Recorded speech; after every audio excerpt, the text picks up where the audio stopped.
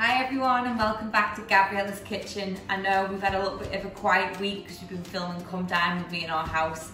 If you haven't seen the videos, have a little look because they are hilarious. So, a new week, I'm ready to show you loads of new recipes and I'm going to show you one today that a lot of you have been asking for. Super easy. We're going to be making homemade pasta and we're going to be rolling it by hand, so no machines or equipment are needed. For this recipe, all you need is eggs and flour. Today I am going to show you adding a little bit of olive oil, which will just make it easier for you if it's your first time by making the dough a bit more pliable. But basically the ingredients are flour and eggs, that's it. So let's get started. So let's just talk about the basics, which is the flour. So if we're making pasta, you want to use Tipo 00 flour. You can get this everywhere. Matas and Bolshoot definitely does have it if you're struggling in the supermarkets. Now, a lot of recipes use different flours. The most basic, easiest recipe is just with this flour. If you're really struggling, you can just use all-purpose flour, which is plain flour. Now, some recipes have the addition of semolina. Now, the reason why you do semolina is it just gives the dough a bit more stability and it'll help hold the pasta shape more.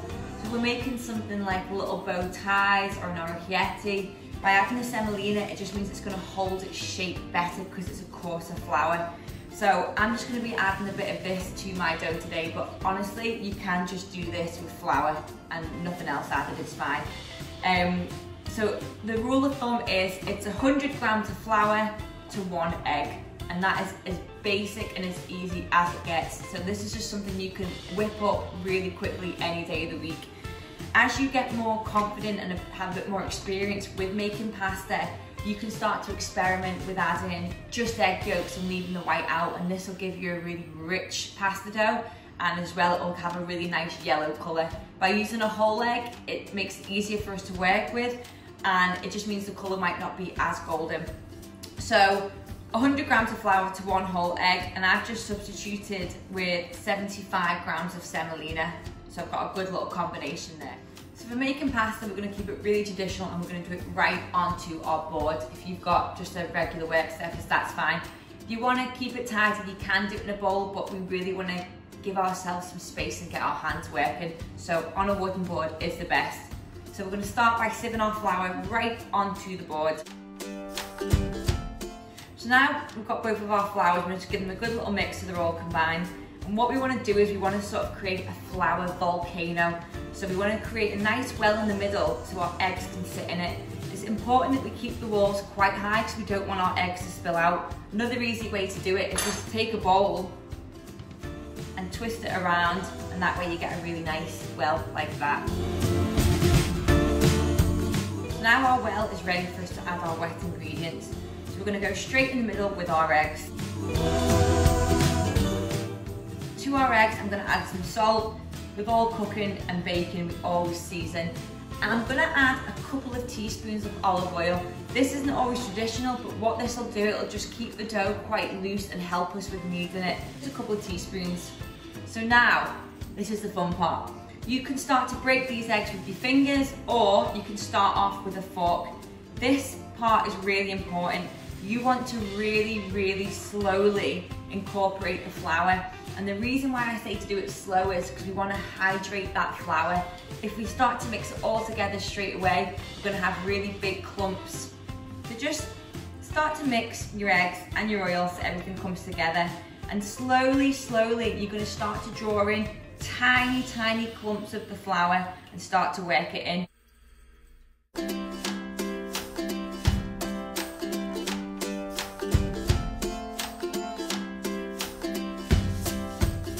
As you can see, I'm just really taking my time at this part. I'm not rushing it, I'm just using the tip of my fork just to drag it in. So I'm happy now that everything's starting to come together. So I'm going to start to bring a little more in than before. And I think I'm about 20 seconds away from really getting my hands involved. I'm going to start to use my hands, I'm going to start to use my bench scraper. This little bit of kit is amazing. It's great if you're making bread, if you're doing a cake and you want a really smooth finish. It's good if you're wanting to chop some onion and garlic on your board and you want to scrape it into your pan. These These little tools are amazing, you can't live without these. I'm gonna start bringing it all in, incorporating all that wet into the dry. I'm gonna get my hands involved now. And don't panic that it looks like it's not gonna come together, you just have to keep going with it. And honestly, to make homemade pasta is the most rewarding thing ever, especially if you want to get everyone involved in making the shapes. You can get so creative. The great thing about fresh pasta is once you've made it, you can put your little bundles into the freezer and just have fresh pasta on hand. They'll stay in the fridge for about 4 to 5 days, and it's cheap. It's the cheapest thing to make. So I'm just using the whole of my hand, the weight of my body, just to bring it all together. If you feel that your dough is just really dry and you're like, there's no way I've got enough liquid here, you can add a splash of water if you want. It does depend as well the size of the eggs that you're using. You know, if your eggs are really small, you might need to have a few splashes of water just to bring it together. So as you can see, it's come together in a loose ball. It's quite floury. Now, I need your attention. You need to listen very carefully now. We need to knead this for minimum 10 minutes. We need this dough to become really elasticy, really soft, really silky, really smooth. So the best piece of advice is to get a timer on. Nina, behind the camera, is gonna put a timer on for me for 10 minutes, and we're just gonna go and we're gonna keep on kneading it. If you're finding as well that this ball is too big, it depends how many grams of flour you're using. Cut it in half, get one of the kids to knead the other half, get the husband to knead it, get the wife to knead it, get the grandma to knead it. You know, get the help involved, but we have to knead this for a good amount of time. So I'm going to bring the camera in close and I'm going to show you the technique of kneading. Nina, timer on. Right, let's go. So the action of kneading is with the heel of your palm, you're going to push out, stretch it, bring it back. Push out, bring it back. Push out, bring it back. But if you really want to just do it anyway, you want to just roll it, roll it, roll it. Feel free. I mean, there's a classic way to knead and there's a personal way to knead. As long as you're moving it for 10 minutes, you can do it any way you want to. And if you feel like your dough's too wet and it's the opposite, just add a little bit of flour to the surface. If you feel like it's sticking, just keep on going. This is a good arm workout. This is especially good for the triceps, which are our bingo wings that everyone hates in the summer. So like I said before, if you want to, cut your dough in half and get someone else to help you. Eventually we are going to put our doughs back together, but many hands make light work.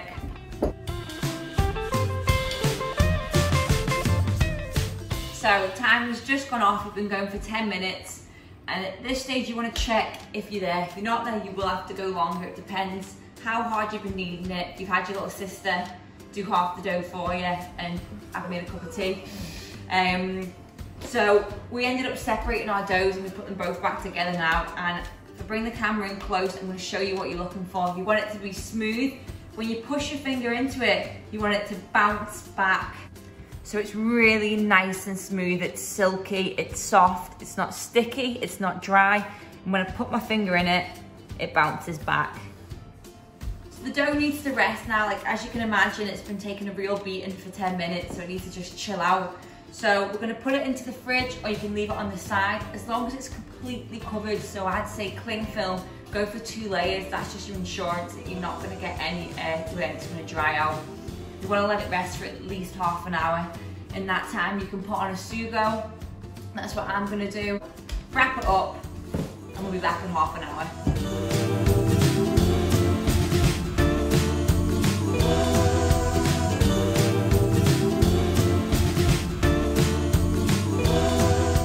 So the dough's ready. We've had it in the fridge for an hour now. We can do it for half an hour if you're in a bit of a hurry.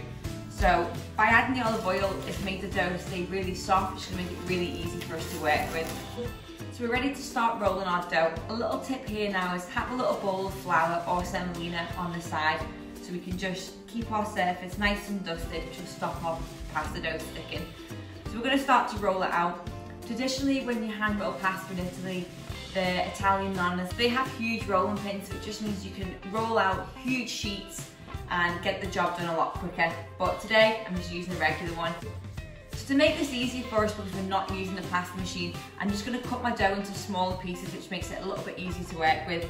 So you can just go in half. Make sure that the half you're not using just now is covered. You do not want it to dry out. So just a tea towel on top will work fine, or a little bit more cling film. So we're going to start to roll. I'm just going to show you the process of rolling, and then from that I'm going to show you all the shapes you can make by hand. You can get really creative with this. So you want to just start adding even pressure the whole way down. And once we get it thin enough, we're going to do a really simple buck turn, just to sort of refold it and roll again, and that's just going to help make the sheets really tender.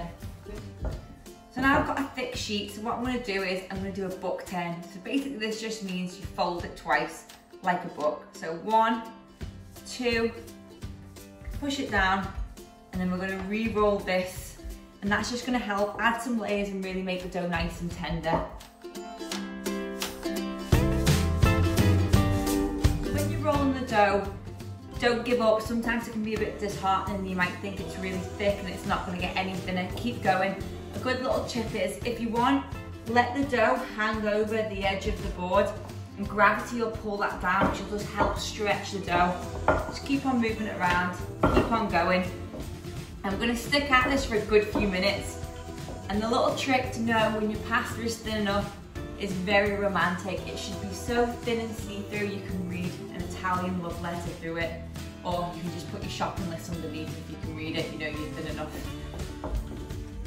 You can also get your younger sister to start rolling the dough for you if your arms get tired.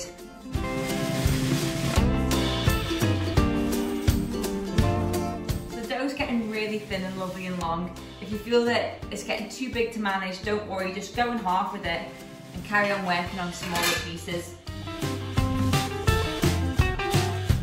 So our pasta is nice and thin now, you can see it, it's so smooth and silky, and we're going to do the little test to check we can read through it. So in true nonna style, which means grandma in Italian, we're going to sit down and start to put our shapes. So the first one I'm going to show you is mal tagliati, which translates as badly cut. So for this, all you're going to do is trim off all the end bits that look untidy. So I'm going to use a little pastry cutter. You can just use a knife. Yeah, this will work perfect. So from that, I'm just going to square off my dough, and I'm left with these little random scraggy bits, and just chop them any which way you want, like so. So you're left with these little broken pieces like this. So this is really, really good if you're making a minestrone soup and you want to bulk it out a bit. You can just toss this in when the soup's ready to serve, bring it to a boil and cook it for 3 to 4 minutes. This works really well with a nice creamy butter sauce. So this is mal tagliati. So that's our first shape done. Just get a little bit of flour, dust it, and that can sit in a pile. Don't worry about it sticking. As long as you've got a little light dusting of flour, it'll be fine. Next shape, let's talk about Pappardelle and Tagliolini. So for that, we're just going to take our pasta sheet, nice and simple, and we're going to roll it over on itself as if you were rolling up a fruit winder. I don't know what else you'd be rolling. Don't do it tight, just be really gentle. So from that, we're going to get a sharp knife for this. 1 second. So, tagliolini, which is a really thin one, just with your knife, go all the way through, like so. Get a little bit of flour on your hands and just separate your ribbons nice and gently. And there you have homemade tagliolini. Next shape, I'm going to show you Pappardelle. So that's a slightly chunkier one. So it's really thick ribbons. So again, just take that wider, like so, unravel it, and you've got lovely Pappardelle. This is amazing with a homemade bolognese. There's a recipe on that on my channel that would go amazing with that. When you're storing your bigger pastas in your little piles, just really gently twirl it into a nice little parcel and just leave it to the side. So next one I'm going to show you is Farfalle, which is the little mini bow ties. So these are a great little tool. You can go on Amazon and you can buy pasta cutting kits, or this is just a little pastry roller, but feel free again, you can just use a knife for this. So for this you want to get nice little rectangles, so I'm just going to square some off. And I'm just gonna show you a couple just for an example. So.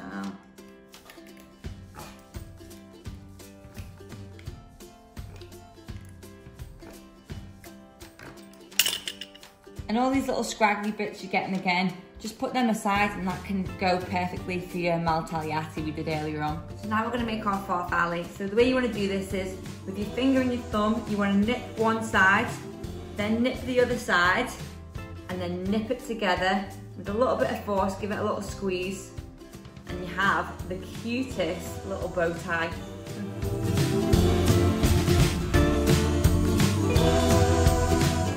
One if you haven't got a cutter and you've just got a knife, same again, nip each side and bring it in.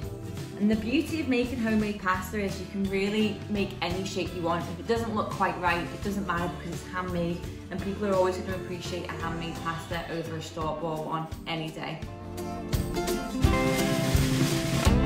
The next fun one, we're going to do a ravioli. So for this you need a pastry cutter, and if you haven't, don't worry, you can use a teacup or a glass. So you want to get 2 nice thin circles out, and you can fill this with whatever you like. If you've got leftover bolognese, that'd be amazing. If you want to do a little spinach and pesto, that'd be really good. I've got some goat cheese and roasted red pepper. Nina was making arancini yesterday, so I'm going to fill that. Again guys, this leftover bits here, don't waste it. Take your cutter, take your knife. And this is great just to keep in the freezer as well. When we were babies, that's what we used to eat all the time, was little bits of pasta with fresh sugo. It's a great one for kids, so definitely keep all your scraps. So for the ravioli, you don't want to overfill and you don't want to underfill. If you're getting really confident with your pasta and you want to give one a go, an amazing one is an egg yolk ravioli. So you'd put a little maybe ricotta and lemon border with a piping bag, and then put a raw egg yolk in the middle, seal it, and boil it for a few minutes, and then when you crack it open, you've got a liquid egg yolk center. That's amazing. So then just take your little amount, put it on top, and then you want to seal it. When you're doing ravioli, it's really important to push the air bubbles out, because if you don't do this, when you put it into the water, you're gonna get big bubbles and it'll explode. So just take your time and really work your fingers around the filling. So to seal it, you'll just want to use a little bit of water or a little bit of egg to get your ravioli to glue together. Or if you're going to be using a pastry wheel, that will act as a seal as well because it's applying pressure, so just all the way around. And there you've got a ravioli. So now I'm going to show you how to do a little orecchiette. So you want to get a little log like that and chop off just a little nugget. And you want to use a butter knife, nothing with too much of a sharp edge. And with it, you're going to put pressure on and you're going to push the orecchiette away. And then you can just reform it. If I show you up close, that motion of rubbing the knife is giving the most amazing little grooves inside. Can you see that okay? Yeah. And that's just going to cling to sauce. So use your fingers. If it hasn't come out perfect, just, rearrange it. So that is orecchiette, which literally means little ears in Italian.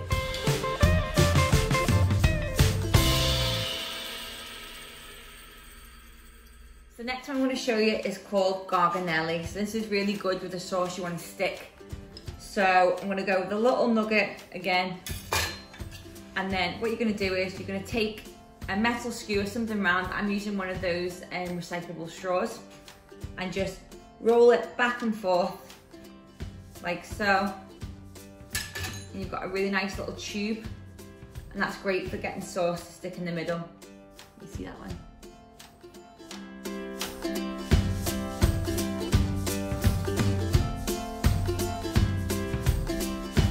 So with this as well, it's perfect for lasagna sheets if you want to make homemade lasagna. Again, it's the recipe for that on my page. You want to scroll down. So that is it, guys. I've shown you now 1, 2, 3, 4, 5, 6, 7, 8 different shapes you can make from one simple pasta dough that had eggs and flour. This is something that's really good to spend the day with the kids getting involved, and it's so rewarding. And once you've made homemade pasta, you won't want to buy it again, or you will when you go back to work and you've not got time to. So I've got carried away with myself again. I've got one more shape to show you, a little tortellini. So with that, all you need is a little square. Now traditionally, a meat filling is always crucial for a tortellini. So we normally do a mixture of pork mince, beef mince, a little bit of mortadella ground up. But I'm just going to show you with some of my goat cheese filling. So with the square, you want to just take it corner to corner, like so. And then seal it so you're left with a little half triangle, and then knit the corners together, squeeze them, and that is the cutest little tortellini. She just can't help herself, she loves to get involved. What are you making? Tortellini? Yeah.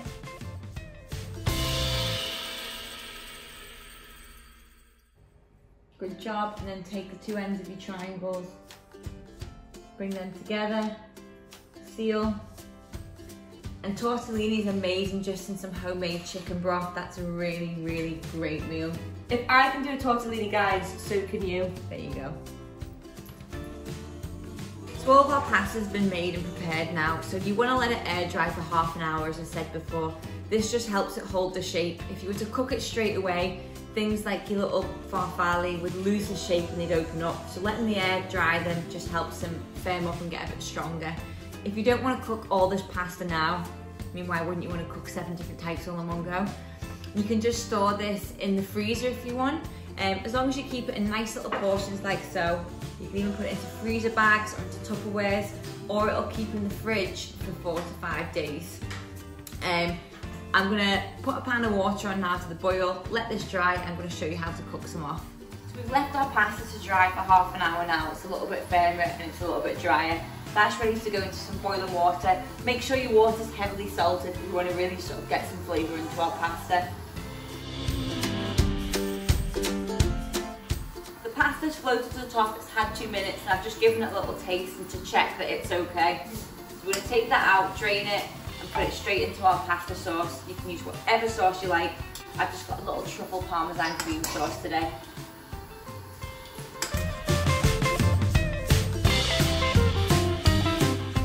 So I've just coated my pasta in all the sauce and it's ready for plating. There you have it, guys. Homemade fresh egg pasta with a truffle and parmesan cream sauce.